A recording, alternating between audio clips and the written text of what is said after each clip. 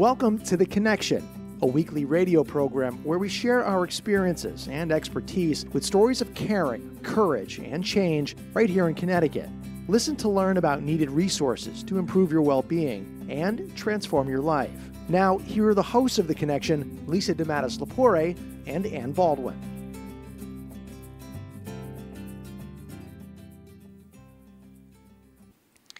And good morning, everyone, and welcome to another edition of The Connection right here on WTIC News Talk 1080.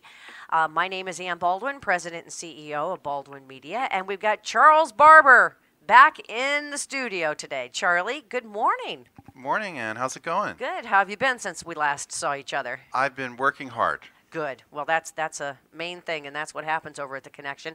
Lisa DeMatteis-Lepore is not in today, so we're very pleased to have you in the hot seat with me, and we've got a great program all scheduled for folks because you at The Connection have your big annual conference coming up, and you've got a great keynote speaker, which is always one of the challenges, right, of putting a good conference on that people want to attend and that they feel that they've really gotten something out of attending that, because these conferences, you know, they cost money. Yep. And they take time, and time in some cases is money.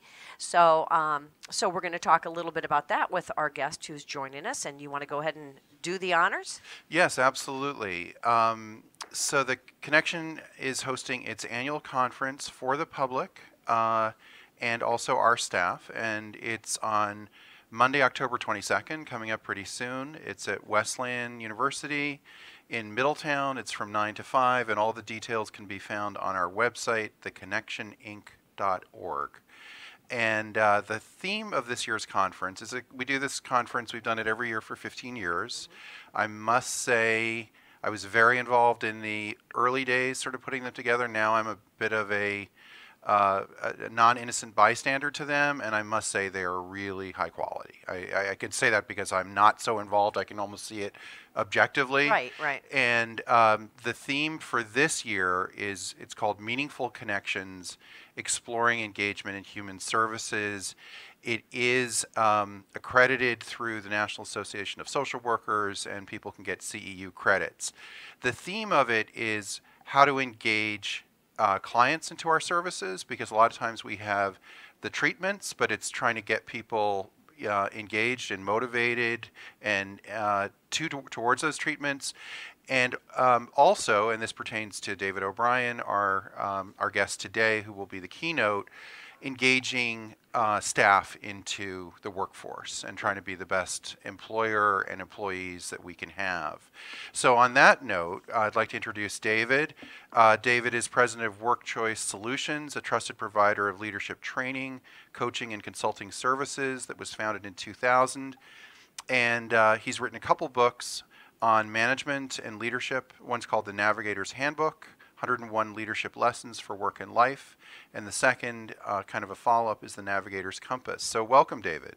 Thank you, Charlie, for that kind introduction. Thank you, Ann, as well, for having me on the show today. It's great to be with you. Absolutely. Well, you know, David, one of the trends, and I'm sure you're very well aware of this, is, you know, everybody strives, or a lot of people strive, to be a top workplace. Mm-hmm. So, you know, how do you do that? And Charlie just mentioned a couple of things. And I guess it kind of depends upon the business. But, you know, we looked at what you're going to really speak to in this conference. So why don't I kind of let you go with that? Because it's, you know, I think it's a lesson that could be learned for all of us, because we get so engaged in, you know, doing the day-to-day business. How do we engage those around us or the clients that we serve? And that's what you'll be talking about. That's correct, Ann. Yes, thank you. And so I think it might be helpful to start off and create a little more context. So over the last 30 years, I have been exploring the vast realm of leadership and organizational effectiveness, really in the context of, so what separates really great leaders, really great organizations from all of the rest? And of course, there are a number of things. There are a number of factors. But one of them that I think continues to stand out is that leaders a key role in making those organizations great. And it really starts with leadership. It starts at the top, of course, as we know, but it acknowledges that everybody can be a leader. And in 30 years of doing this work, you both would imagine, and our listeners would imagine, that in that time frame, I've learned a few things about this topic, and that's true. But I think as a standout, one of the most important lessons I've learned about this topic, and it certainly applies to everyone at the conference, is that leadership is a choice.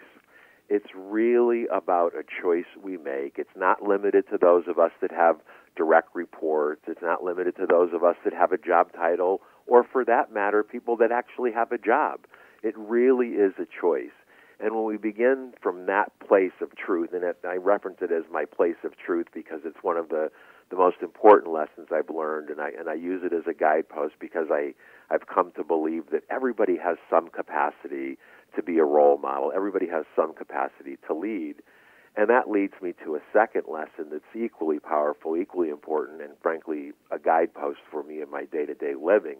And that is that leadership is an opportunity to be a role model for the behavior we wish to see in others. Let me say it again, if I may, please. Leadership is the opportunity to be a role model for the behavior we wish to see in others. We all have influence. Everyone has influence. And how we use that influence has a really big impact on the kind of organizations we create, the kind of relationships we have. And so from that beginning point, that frame of reference, that one of the key common denominators is that leaders are playing a big role in this, but they're also seeing it as having the capacity to bring that out in others. And I think those are two very key parts, which I'll talk about, of course, in the keynote. David, I have the advantage of having some of your notes towards your keynote, and I was really struck by a concept or a phrase in them where you talk about examining behavioral reactions: victim, critic, bystander, and navigator. I'm wondering if you can explain. I'm sure it pertains to what you just said. It does, yeah. And it starts with my own personal journey, Charlie. Thank you for asking that question and for cueing into that. So 20 years ago, probably pretty close to 20 years ago now, I was at what by most standards or measures would be considered the pinnacle of my career. I had achieved the level of senior vice president. I was running a division for a major company. I had all of the things that went with that, including the stress. And I was traveling quite a bit. I was traveling extensively, actually. And I came to a place in that journey where I had lost my spark. I had lost my passion. I was frankly feeling burnt out. And I had some wonderful people, close people in my life who gave me that feedback. And it made me take notice, and it made me evaluate all of that to the point where I walked away. I walked away from what many people thought was the pinnacle of my career. How could I possibly walk away without having another job?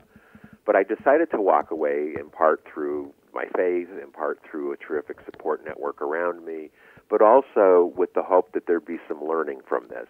And that became kind of the motivator for me, that if I could take this experience and learn from it, that would help shape me for the next 20 years, let's say, or the rest of my life, let's say. And so that being the case, I gave myself permission to take a year off. I took what I refer to in my first book as my sabbatical.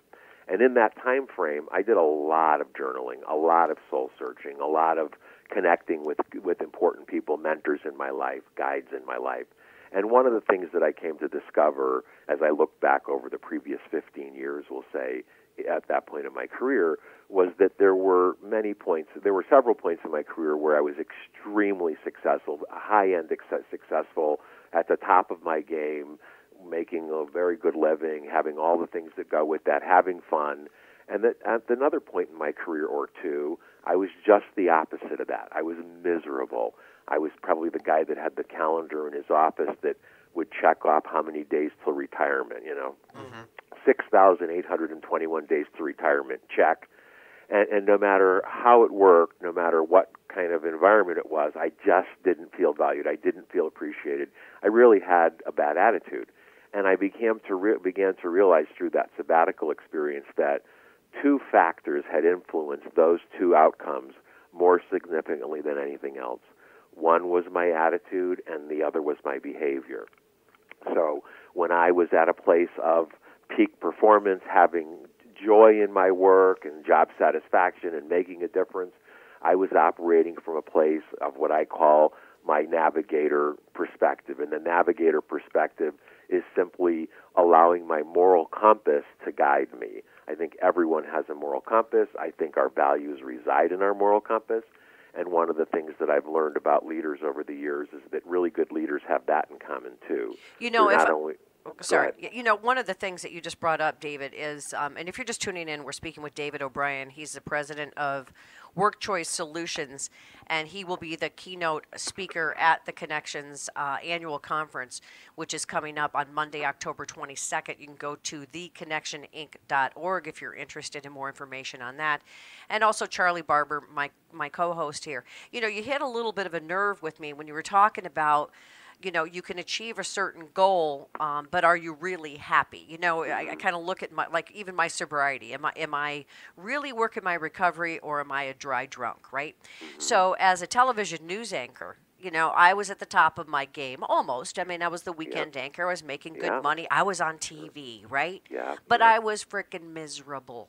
You know, I tell my kids I'll be at your concert at 6 o'clock, and then next thing you know, I'm live in Bridgeport and I miss a concert. You know, those things in life that really do matter. And what you said there was sometimes you need to take a break, but sometimes it's not always a break by choice. For example, I had hit the glass ceiling. My contract wasn't going to be renewed. So had I not now what I look at as an opportunity, been given that opportunity to figure out, okay, that was fun for a while, but now what? And then I started my own business, and fast forward 22 years, here I am. Yeah, good for you. You know, it's hard, though, sometimes for people to break from the reality, because I do believe that you get accustomed to the paycheck. Oh, it blinds you, you know, and I will tell you, and I'm sure you'll relate to this, and others listening will relate to it as well, that so I kept, I think at some level, just brushing that feedback off from people, denying it, not accepting it, finding 27 reasons why they're wrong and I'm right, rationalizing all of it, until the point where, frankly, my wife said to me one time, you know, guys your age have heart attacks, and you're not that much fun to hang out with anymore. You got to start paying attention to this. And that, you know, of course, I brushed it off immediately, but then probably connecting with my next airline flight out of Philly, because I was traveling a lot then, it sank in, and that was kind of a catalyst or the genesis of making that big decision. But the net result was those behaviors played out, and as I reflected on it and journaled on it and spent a year exploring it, I came to realize that those 4 behaviors had major impact on how I showed up, my level of job satisfaction I had, the level of impact I had, and not surprisingly, my reputation.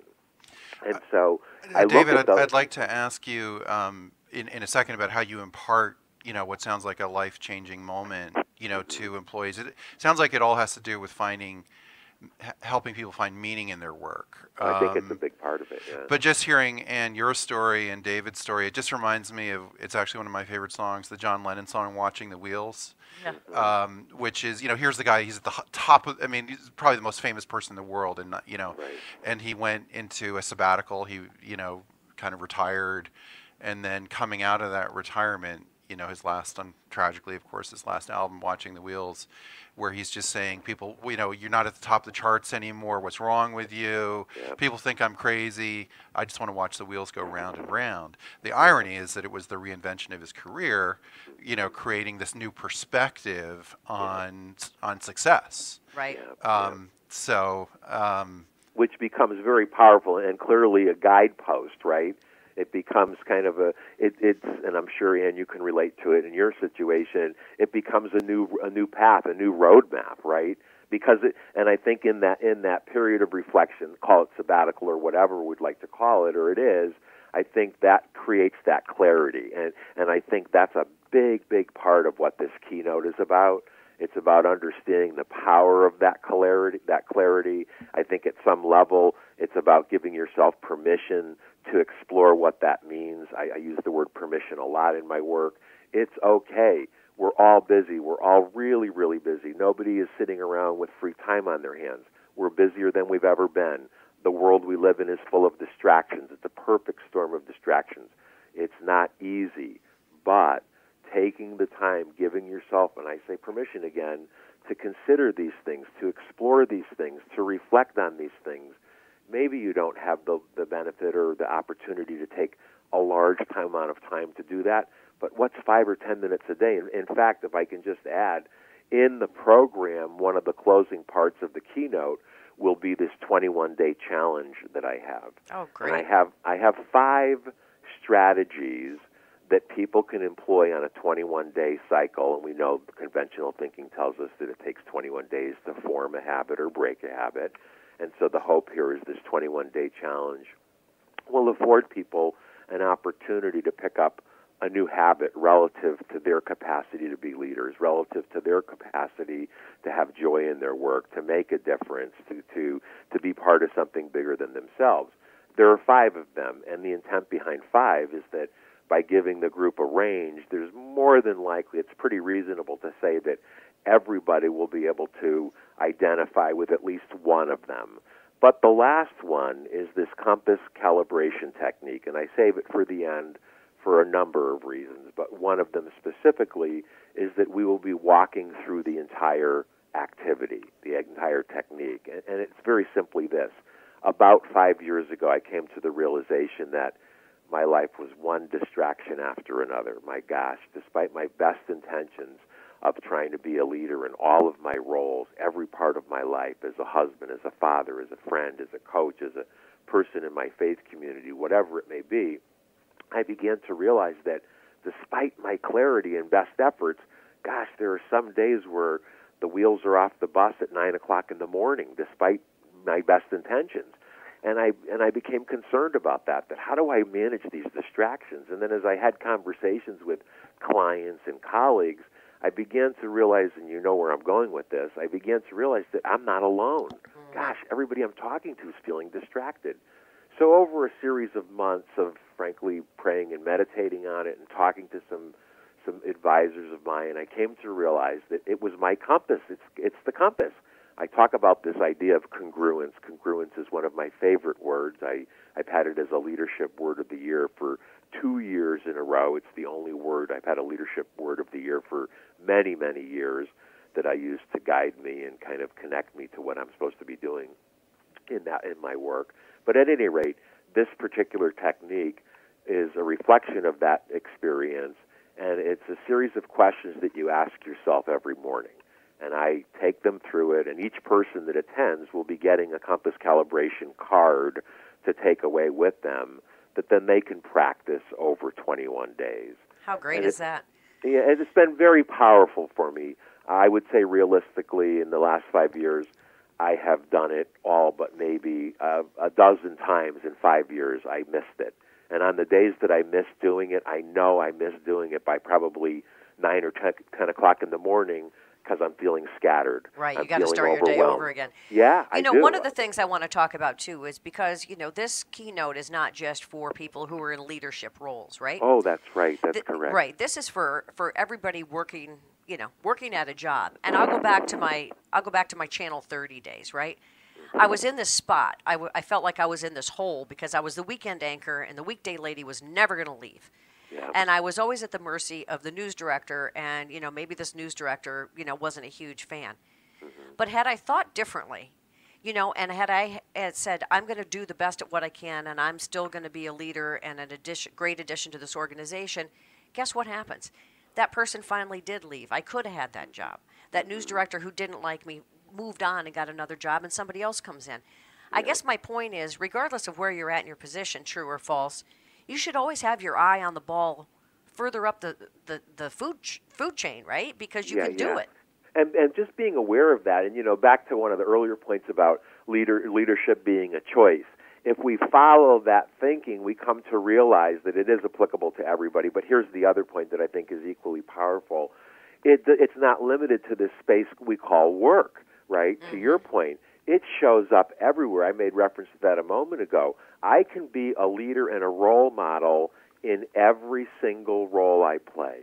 We, the three of us on this call, and many, many, many of our listeners, can quickly identify people in our lives that have the qualities that we admire, that have the characteristics that embody integrity and trust and respect and humility and all of these factors that go into being a leader. And some of these people don't work. Some of them don't have a job title. Maybe some are retired. Maybe some aren't even of that age to be able to work. But to that point, it is available to all of us. And it becomes, I think at some level, when we build that clarity, a big part of having that clarity is to be able to share it.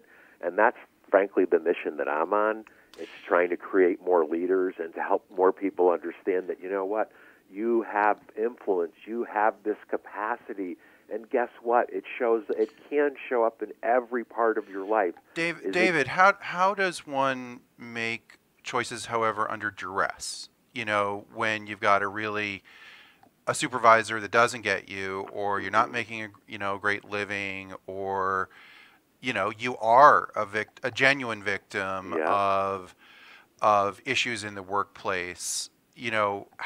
How that's where the rubber meets the road. Making the right choice when you're in a difficult spot.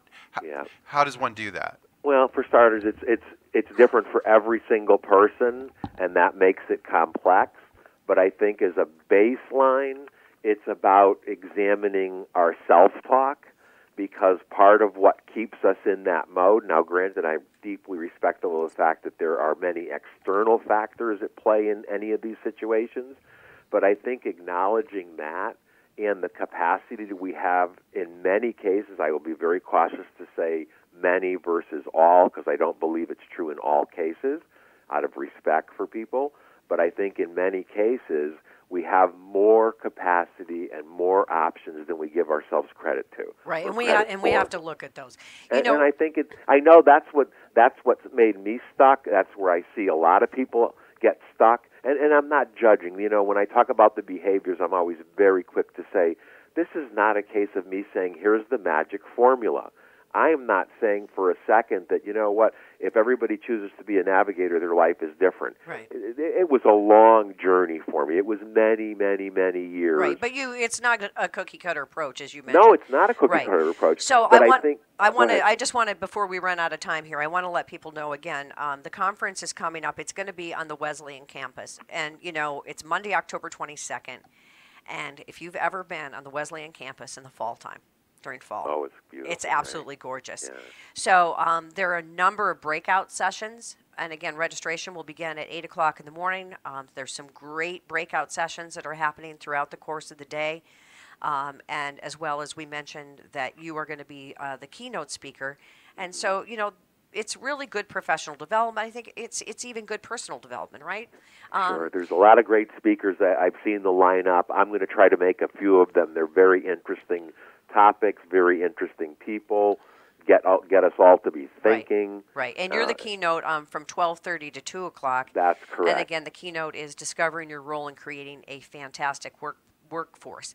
And we also want to mention, too, that sponsorship opportunities are still open as well. So if you're out there and you'd like to sponsor the Connections annual conference, you can do that as well. All the information, Charlie, as you mentioned at the beginning of the show, is on the website at theconnectioninc.org. So everybody who's got, their butts in the seats at this conference, there's something in it for everybody. That's why they do this. And a lot of thought goes into, benefits of this. You go there for a reason. And how can you improve? If you improve, I believe, your life at work, you improve your life at home, and it all just kind of rolls. Rolls, exactly. And it sounds like there's going to be some great tools. And it's like they say in a meeting, take what you want and leave the rest. And if you get a nugget of useful information, that's great. But one of the other challenges I wanted you to talk about, if you could briefly, is sometimes people find themselves, let's say, at the top, and who's got the nerve to approach them to say, I don't, like your wife did, you said, I don't like, you're not that fun anymore, or I don't like hanging out with you. Because I believe, too, that sometimes we get to a certain point in our position, whatever it is, and people are intimidated or afraid to say anything to you with that feedback. Are you going to talk at all about that as well? Well, yeah, there's a part of it, because I think one of the topics that I introduce in the conversation is, and it's tied to the congruence, and it's tied to the compass calibration card too at the end, is, so what is it that you're known for? How do you know that? Because how we're showing up with those behaviors, as we know, not only has a big impact on our satisfaction, our happiness, our health, of course, but it also has a big impact on our reputation. What is that telling us?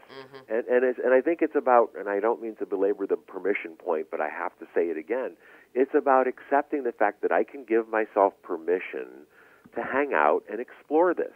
And begin to thinking about, so how does that play out? What might that person tell me? And I'm thinking a lot of times that people are known for things that they don't think they're known for. Like, people sometimes think I'm intimidating. I never think of myself as intimidating. I'm sure, Ann, you sometimes feel that way. I bet there's a discrepancy a lot of times between, what people think they're perceived for, what they're actually perceived for better or for worse. Right. I mean, I am intimidating. I know that. And I really work at that. I try not to be because, and it's interesting because I'm, different at work than I am at home. Even, raising my kids. At work, I was the boss. I was a decision maker. But when I went home, I let all that go. It's like, don't even ask me where I want to go out to eat. Somebody else figure it out. So, I think we have different personalities and different roles. Right. But I also appreciate awareness. If someone says to me, you know what, you really have an edge to you today, or I really don't appreciate the way you said this or that.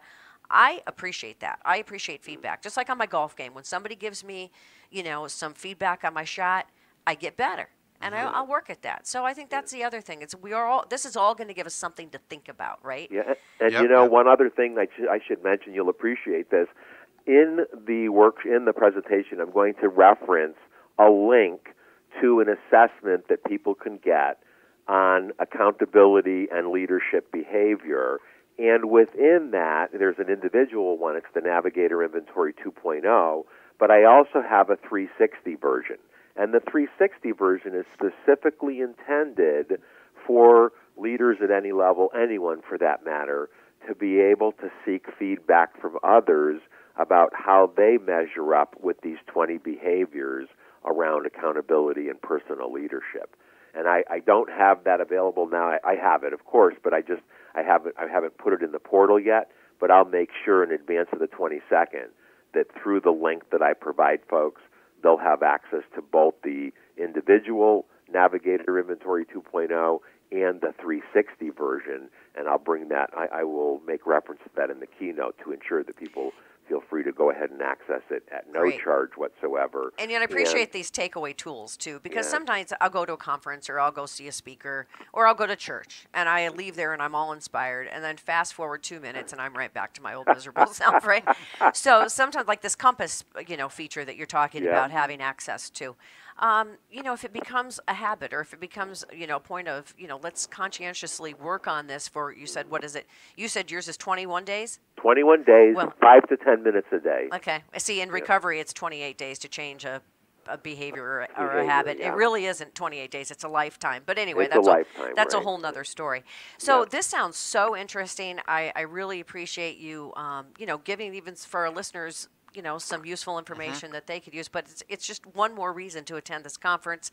And again, it's at Wesleyan University, October 22nd from 9 to 5. And it's an annual conference, so we'll have another one next year in the October 20s, and we look forward to meeting you, David. Thank you. Thank you very much, Charlie. Thank you, Ann. It's been delightful to speak with you. Look forward to seeing you at the conference. Absolutely. And again, the place that you can go for information for sponsorship or registration is theconnectioninc.org. And once again, I want to thank you, Charlie, for being here with me in the studio today. And of course, another thank you to our special guest, David O'Brien, President of Work Choice Solutions and keynote speaker at this big conference coming up. And to you, our listeners, we couldn't do it without you. We want to thank you for tuning in to this edition of The Connection right here on WTIC News Talk 1080.